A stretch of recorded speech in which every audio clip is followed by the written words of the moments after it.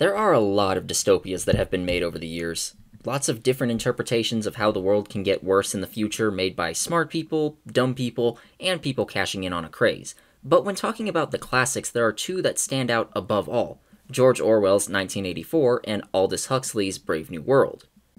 Both of these are seen as quintessential examples of the genre, as warnings of what the world may become if we're not careful. Both of them are frequently taught in high schools where kids pretend to read them, and both are frequently named by people who are bemoaning the state of society. And I can't really blame anyone for that. The books work as a sort of cultural shorthand for referencing ideas about governmental power, censorship, propaganda, and hedonism. Having common ground that we all understand is an important part of communication. Without that, everything gets muddled. Imagine trying to talk to your grandparents exclusively through memes from 2017. It would be almost impossible because they would have no reference point. So people referencing popular cultural artifacts to try and comment on the real world isn't inherently good or bad, it just is. Here's the issue. For as many people reference these works, few people seem to understand them. At all. All they know is that the societies depicted are awful dystopias, which is true, but it goes much deeper than that. And for that matter, they're not interchangeable. While they both portray a future world that sucks for most of the people living in it, they do it in completely different ways. You can hate two different things for two different reasons, and there are more lessons to be learned in examining two things than in examining one. For that reason alone, I felt the need to make this video talking about the differences between these classic dystopias. 1984 is definitely more well known, or at least brought up more often by the far right whenever someone criticizes them. This one is all about authoritarianism through naked force, fear, and indoctrination. The story takes place in the year 1984, in Great Britain, which is now part of a continent-spanning empire called Oceania. Oceania is run by an organization called The Party, led by a man called Big Brother, who may not even exist. Every citizen is constantly watched for any sign of dissent, and anyone who the police forces deem subversive is kidnapped. Then they're either indoctrinated into following the proper ideology or disappeared. Not just killed, all evidence of their existence is destroyed. But, you know, that's basically the same thing as getting banned from Twitter. The party's control is maintained through stuff like doublethink and newspeak. Newspeak is essentially control of language. If the people are never taught about things like democracy or self-determination, never even taught the words for it, then those ideas will fade from the cultural consciousness, making them easier to stamp out. Doublethink is more interesting since it involves holding two contradictory ideas at once.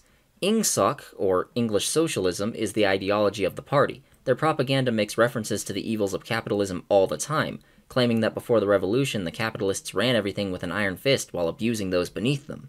Yet at the same time, the party hates socialism. It completely rejects the ideas of collective ownership and liberation of the working classes. Depending on the situation, the party shifts its propaganda focus so it's always in the right, and its enemies are always irredeemably evil. No sort of purposeless pleasure or recreation is allowed. Everything is for the benefit of the state, to the point where sex and marriage between people who are attracted to one another is not allowed. The government constantly switches up who is supposed to be their enemies and their allies with no recognition of who was who prior to that, and all kinds of other dictatorship stuff I have no time to mention. If I had to compare this to real-world regimes, which you really can't in any meaningful way, I would first jump to the fascist and Stalinist regimes that popped up in the 1930s and 40s. George Orwell was an outspoken democratic socialist who fought in the Spanish Civil War. He hated authoritarianism in all its forms and wrote extensively about that in stuff like Homage to Catalonia. While most people have a general distaste for tyranny, the specifics of it are lost on those who have never lived under it, and Orwell tried to give people a feel for it. The world of 1984 is scary even without deeper examination. It's a very in-your-face type of cautionary tale, and it's all based on things Orwell saw around him. Brave New World is much different. In some ways, it seems almost like a utopia at first. See, this world is completely controlled by a single government. Technology allows everyone to travel all over the planet at a moment's notice, there appears to be little poverty or homelessness, everyone has some sort of employment, and there's even medication that prevents them from feeling sad. All of this is deeply impersonal, though. Humans are no longer born, but grown in labs, and everyone is developed for specific roles in society. These castes are given different mental faculties, and after birth they're conditioned to like or dislike certain things to further control their behavior. The social conditioning borders on eugenics, and since everyone is raised collectively, there's no family unit or anything to replace it. Mother is seen as a swear word, and the idea that someone could be one is abhorrent to the people there. There's tons of sex happening, but nothing beyond that. The world is run by a small elite cabal that relies on everyone else to maintain their power and lavish lifestyles, but everyone is too distracted by their hedonism to give a shit. It's still a dictatorship, and dissent isn't allowed, it's just one where no one ever notices. Maybe their hard work goes to benefit a small ruling class, but as long as they have all their luxuries, who cares? Some of the issues brought up here feel a little like moralizing, almost like Huxley was saying that too much sex will destroy society, but only a little. If I had to compare this one to the real world, my mind immediately jumps to the United States. There's all this prosperity, there are ideological disagreements, and tons of opportunity to have fun, giving the illusion of freedom. But that freedom is not extended to everyone. The lower castes are purposely kept ignorant about how and why things work, and as time goes on, they get poorer. The spectrum of what ideals are acceptable is narrow, but within that spectrum, lively debate is allowed, even encouraged. And once you step outside what's acceptable, the government doesn't outright murder you, it just puts you off in your own corner where you can't bother anyone else. A far cry from becoming an unperson. Both of these works have stayed relevant for decades after they were written, so they clearly speak to people on some level, even if they're unaware of it. Why is that? Are they simply cautionary tales? Not exactly, there's a little more to them than that. Brave New World was published in 1932, right in the midst of the Great Depression. Millions of people all over the world were out of work and losing their homes, which brought class and race differences into focus. Many governments were destabilized, those that weren't kept on trucking in spite of all the suffering around them. Suddenly everyone could see that they were just cogs in a machine, and whatever honeyed words their leaders poured in their ears, prosperity was only there to keep them from getting angry. Both fascism and socialism grew in popularity until the former exploded across the world in an orgy of violence, and both grew out of the anger caused by realizing they lived in a world with similarities to Huxley's. On the other hand, 1984 didn't come out until 1949, after World War II had ended and the Eastern Bloc had become solidified under Soviet control. People in the West had just beaten back fascism, sort of, kind of, a little bit, and now saw this different type of authoritarianism show up on their doorstep, and many of them were terrified. While the meaning of this one is more straightforward, namely that totalitarianism is bad, the specifics of what that sort of government is like are lost on many who haven't lived under one. That's why it brings up things like doublethink and erasure of history, so people can see it in the real world and know what's next. Perhaps more importantly, both of these works show that the primary ingredient for totalitarianism to prosper is fear. That's how the people are controlled. Not just fear of what happens to those who criticize the state, but fear of some outside force, fear of what might happen when the rulers are gone.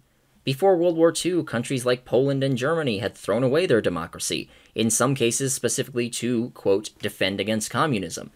Because if communism came, then they'd all become authoritarian, so to prevent that, they have to become authoritarian. Hey look, more doublethink. That's why Oceania is always at war with either East Asia or Eurasia. If there was peace, the people would look inward. If any citizens of the world state stopped taking their soma, they might get upset about the way their fellows are treated. No one has to like the government, they only have to like it more than the alternative. Neither of these works is explicitly socialist, but Brave New World does have some critiques of capitalism thrown in there. They literally worship Henry Ford as a god because he made the assembly line, and the government will only allow new games to be produced if they'll increase the population's consumption. They're trying to stimulate the economy just for the sake of stimulating the economy. It's not subtle, guys. I know Ford didn't actually invent the assembly line, but the book's characters think that he did. The party in 1984 is one of contradictions. It doesn't have any coherent economic principles. As much as Orwell despised the control the wealthy had over society, he hated Stalin-style governments too. Lust for power comes from people who hold, or claim to hold, all sorts of ideologies. It's not something that only applies to people you dislike, and constructing a society exactly like what came before, only it's all in red now, isn't helpful to anyone except whoever is in charge. No, neither of them is about how evil communism is. Both of them are about how much government sucks, and I think most of us can agree with that, at least a little. But that brings me to the important thing about dystopias. They're never predicting the future, they're criticizing the present. Brave New World and 1984 were criticizing the world where fascism was on the rise. More recent things have drawn attention to other issues, things like religious extremism in The Handmaid's Tale, American fetishization of violence in The Running Man, or climate change in The Wall. For a dystopian story to make any sort of impact, let alone stay relevant for 80 years, it has to make some sort of commentary on current issues. It can't just be that there's an evil government, there needs to be something else there. Even shitty young adult dystopias from the last 10 years usually got that right, although I think most of those were on accident. The Hunger Games is all about wealth inequality and how an American-style life of luxury is only possible when a small group of people exploit the labor and resources of other places, but I guess no one told Jennifer Lawrence that. To see what kind of political or social movements scare people, look at what sort of dystopias they imagine. Most of them involve some sort of strictly controlled society, though occasionally you'll see some that showcase how authority has completely broken down and chaos reigns, like in A Clockwork Orange. But what if you're a government who wants to control its people without outright burning all the books and imprisoning dissidents?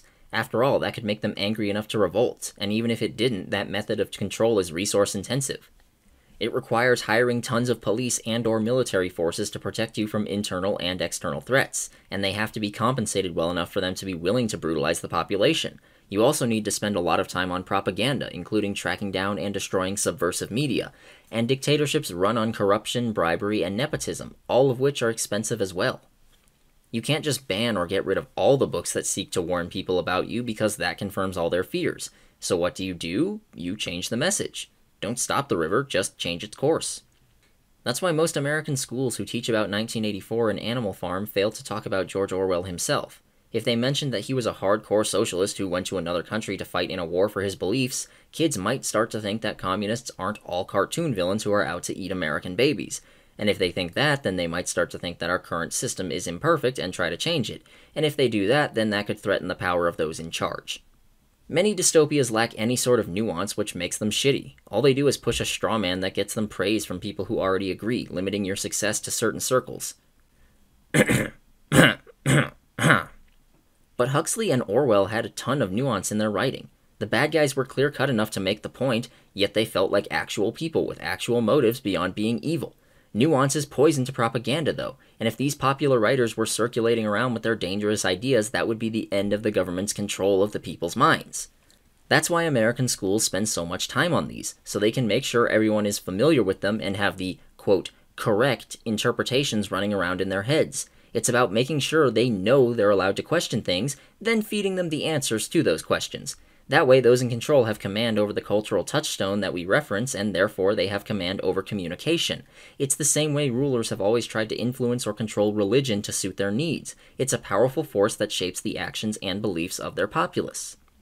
The point is to destroy nuance on an individual and cultural level. 1984 has been twisted so far beyond recognition that people compare any sort of criticism to the thought police, that holding any sort of unpopular opinion makes them a visionary who sees better than the sheeple. Orwell's messaging barely gets through all the bullshit, and even people who understand the important parts are drowned out by those who don't. No matter how many people see this video, millions more are going to hear about how it was written specifically to call out how evil America's enemies are and how none of that criticism should be turned inward. Brave New World admittedly has less notoriety, but it's still important to let the kids know that the world will become bad if you let everyone be happy. We can't let them think that the message is that if you ignore problems, they get worse. We need them to understand that the only way to achieve true happiness is to be constantly working for one of our many illustrious corporations. Being occupied with leisure activities was the true source of John's woes, after all. And before anyone gets pissy with me, this goes the other way too. Propaganda knows no borders. All that changes is the message and framing. There are countries that have outright banned books like this because they didn't want people questioning the status quo, and that's even worse than flooding the airwaves with propaganda to pervert the original meaning. At least this way some people can get the real message. Normally, I'm all on board for differing interpretations of things, unless they clearly had a message that the creators were trying to send. Then saying it's something else is asinine, if not outright dishonest. You can like these books, you can hate George Orwell's beliefs, you can come to your own conclusions about the real world, but you don't get to lie about what other people said. That got angrier than I intended it to.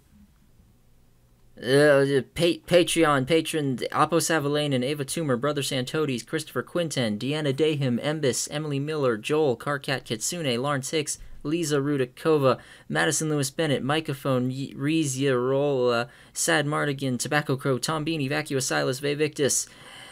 You're all pretty cool. If your name isn't on here, then sign up for Patreon. Give me money, please. I want you more money now. And subscribe and channel, like video stuff. Bye.